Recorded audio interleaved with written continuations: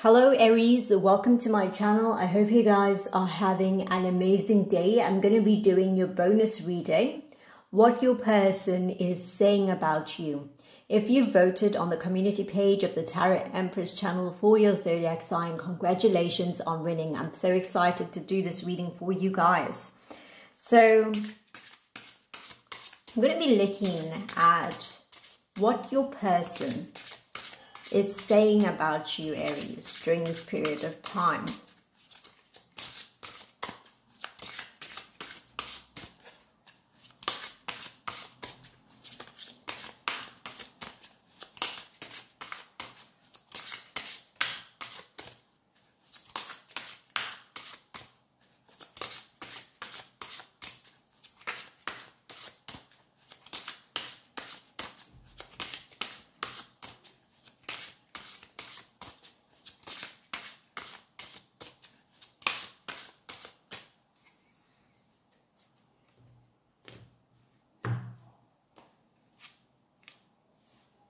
Okay, very unusual message, the very first card to come out.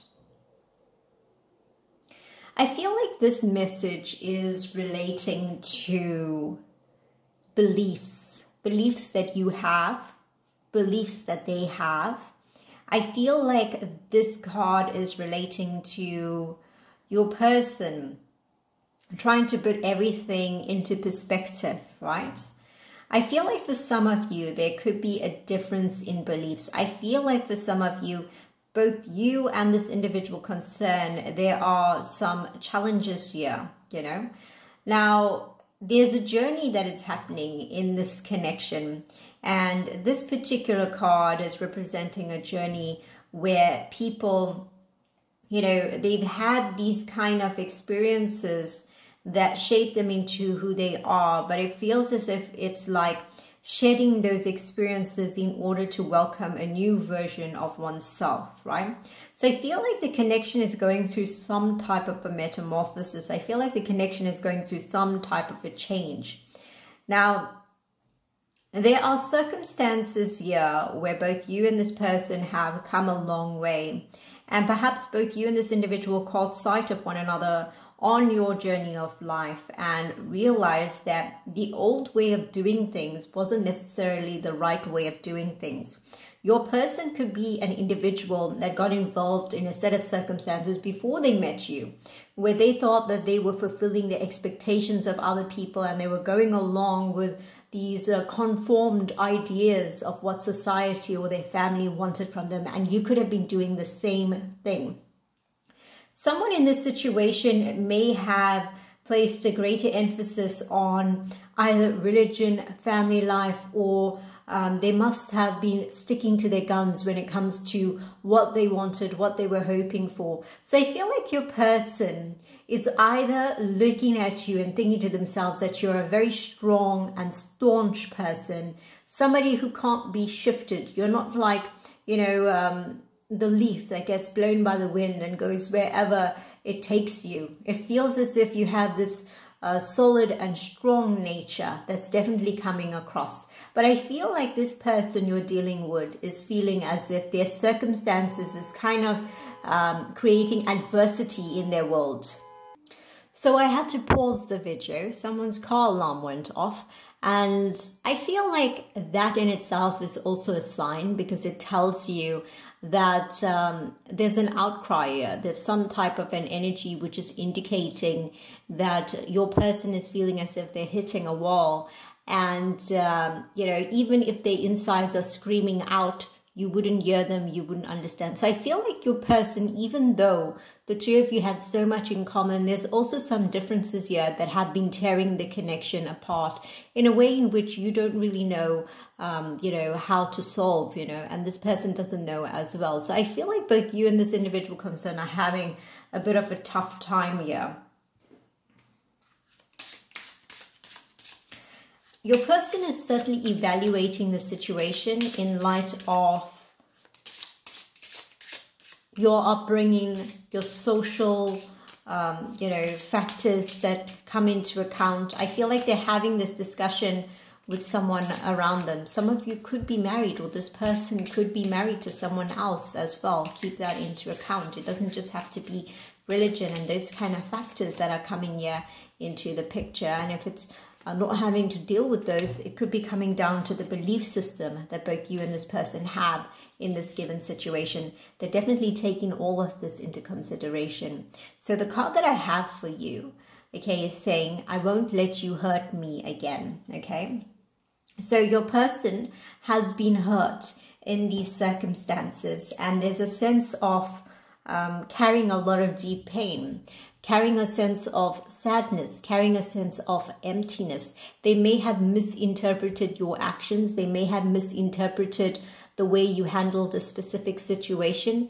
They may have felt as if you were not making them a priority. And I can completely understand why they've sort of cornered themselves in a position where they are afraid of putting themselves in the deep end of the ocean and getting betrayed again. You know, I feel like the way that these cards have come out, in some circumstances, there could be an indication here of, you know, the way you were brought up versus the way that this person was brought up, the way you handle circumstances versus the way this person handles circumstances. Some people have to take other things into consideration before they enter into a relationship with an individual. Some people can't just jump into connections and, you know, do as they please because everybody's watching. So I feel like if you were in that position, your person may have misunderstood or misconstrued your actions, and they may have thought that you were choosing a different path compared to them. So that's one of the possibilities that is coming out. But there's definitely, you know, this energy of you dealing with a person with a fragile ego, somebody that might have put themselves out there and somebody that might have shot themselves in the foot just by the mere assumption that you were not feeling certain things or going through certain things on your own. I feel like what this person is talking about you when it comes to this situation is largely based on the fact that they feel like they put themselves out there. They feel like they got hurt. They feel like it didn't pay off. They feel as if they've been betrayed or backstabbed in the situation. And it could vary. It doesn't have to be so much in one direction. It can vary in different degrees. You know, you might not even have betrayed this individual. You may have went into this connection with a very pure heart and good intentions. And when you got in the mix of your emotions, you may have felt as if, you know, there were times when you felt you just couldn't be yourself. You just couldn't act the way you wanted to act because you felt a little bit, you know, on the spot.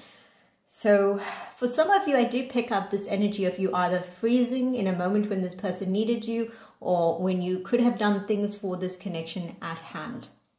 Now, the next card, you know, there's a rigidity that is coming across here that is very, very interesting. It feels as if there's this energy of things being done a certain way for a long time in that manner. There's routine here. There's something about tradition. There's something about, you know, not being able to truly express oneself in an authentic manner, not being able to truly be oneself in a specific situation just because there's consequences for that. There's other factors here that are playing a role. There's so much that has to be taken into consideration. That's what I'm getting. And the most interesting part is that, you know, this reading is obviously for individuals that are present in the year 2021.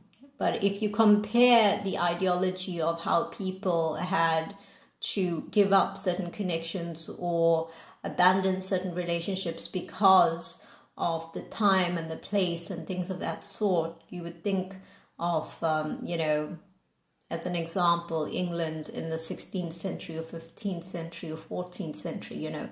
You wouldn't imagine that this would be happening at this point in time, that people would feel as if there's all these factors that are pulling them apart versus bringing them together. I feel like your person is taking all of that into account and they're trying to make sense of it.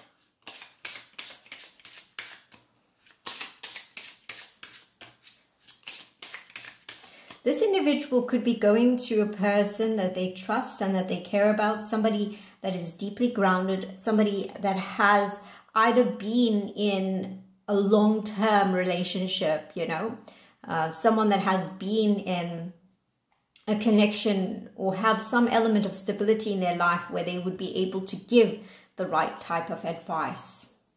It was not supposed to end this way. So I feel like your person is weighing everything up and talking to a specific person, letting them know that the way that things ended, you know, it feels as if the egos got shattered and there was this, you know, fragility attached to one's character.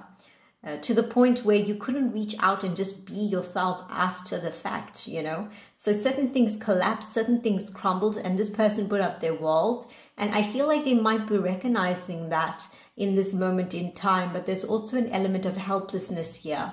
I feel like your person struggles with the way that things ended. I feel like your person struggles with the way that things occurred between the two of you. I do feel like there's certain parts in the connection where they feel like, boy, they should not have done that. They should not have, you know, reacted from that place of pain, ego, and, you know, having that sort of struggle. It feels like that sort of energy where they do regret some of their actions.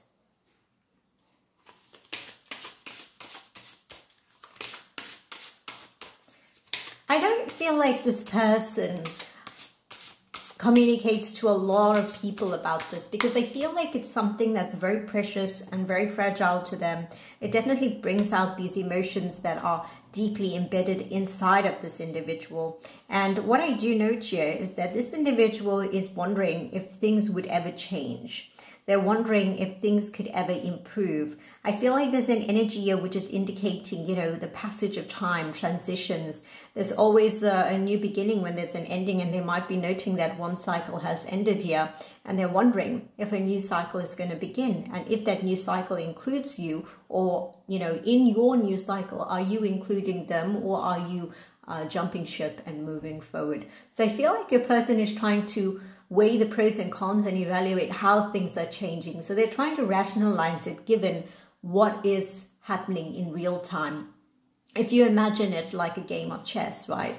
You know, there's certain pieces that will move according to different factors on the chessboard. And, you know, I feel like they're trying to evaluate it from a strategic point, because the way that these cards are coming up are indicating the past, the present, the future going forward. That's what a cycle represents at the end of the day, you know. So let's see.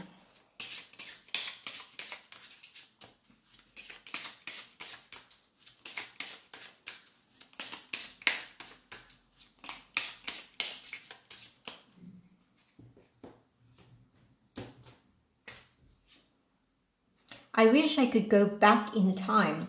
So it's coming down to the message that I mentioned earlier, right?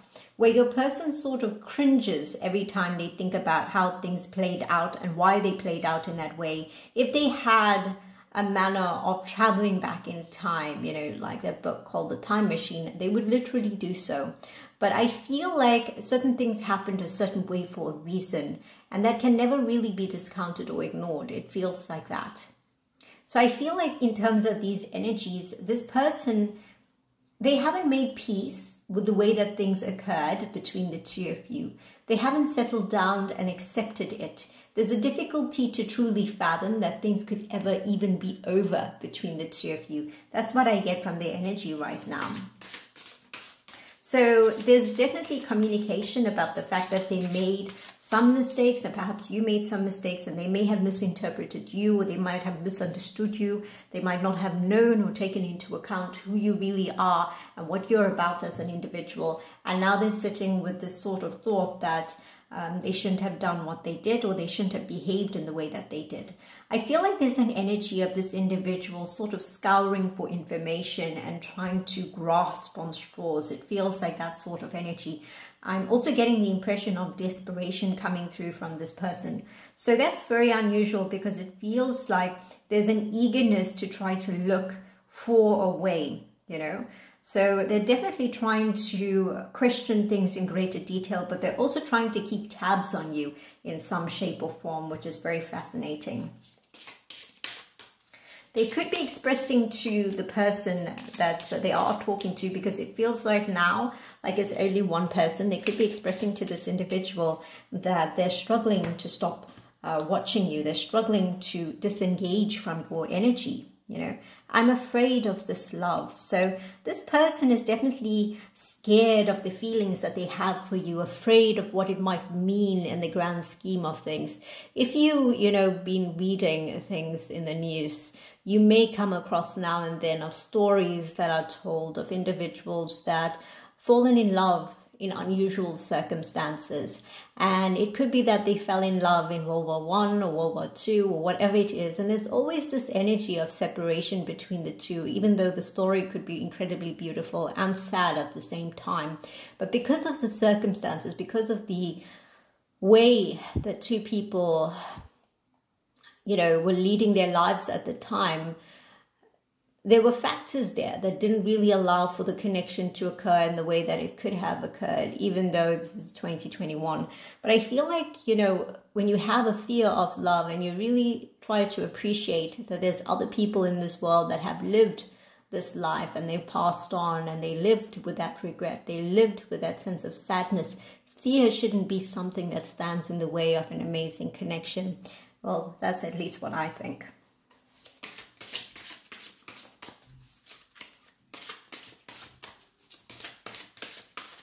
So there's definitely this sense of not really knowing how to handle the depth of their own emotional calling that they have in this connection with you.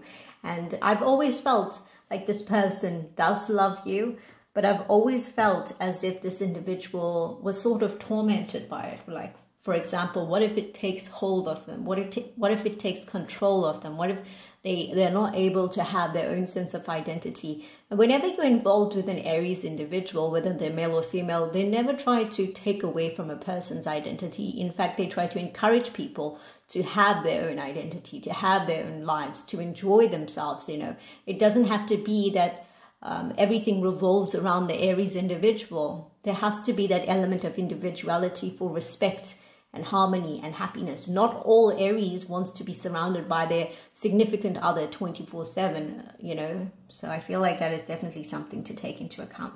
Your person has a lot of emotions here. I feel like these emotions actually make them feel like they're drowning at times and they're unable to handle these emotions. Judging from what I see so far, this person doesn't really go into the details of what happened between the two of you. They try to analyze it from a big picture type of perspective. They try to take into account who you are as an individual, what they haven't realized about you as an individual. Maybe it's having to do with your background, having to do with your upbringing, your way of life. Some of you are from homes where your parents are together. Others are from homes where your parents are not together. Some of you are from very religious backgrounds. Some of you are from backgrounds that are not religious, but you might have a strong sense of spirituality, you know. I lay awake thinking of you. So I feel like what this individual would really be saying, given what I see so far, is that they don't want to get hurt again. They're definitely afraid of what this connection is. They regret the way that things happened. And I feel like there's a sense of them, you know, inferring, because I don't feel like this individual would outright say that they're tormented by this in the sense of the word, like laying awake, thinking about you in the middle of the night or at any hours of the night. I don't feel like they would say that. Maybe they might imply that they haven't been getting much sleep recently, but I feel like they wouldn't completely allude to the fact that it has to do with you, but the other person would kind of pick up that it's all related in some shape or form. So let's get one card from the Rumi Oracle deck to sum up what this person could be saying, or to get one more indication of what they could be saying. I'm not picking up a lot of emotion from the way this person talks about you. I just feel like they're looking at it from the big picture perspective and trying to figure out if, you know, they're going to be a part of the next stage of your life, or are you completely shutting them out? I feel like there's this energy of them looking at your world and sort of wishing they were a part of it, but they're not right now. When you do things from your soul, you feel a river moving in you, a joy. So I feel like this individual may have come to realize that they were doing things from their soul. They felt a river moving through them, and that river was joy, and that comes from their interactions and engagement with you. So you left a very strong mark on this individual. In fact, I don't feel like a lot of people do things from their soul nowadays. They often do things because they feel compelled, or they often do things because there's an expectation to do it. But with you, it feels as if there was a freedom in terms of being who they are and what they truly represent in this world. It's like you recognize their soul, and they recognize that you recognize them. And for a long time, they've been walking around feeling like a soulless individual, or feeling as if nobody really gets them or understands them. But I feel like you did. So I hope you guys enjoyed your tarot card reading. I hope it has provided you with clarity and peace of mind. Have a wonderful day and take care.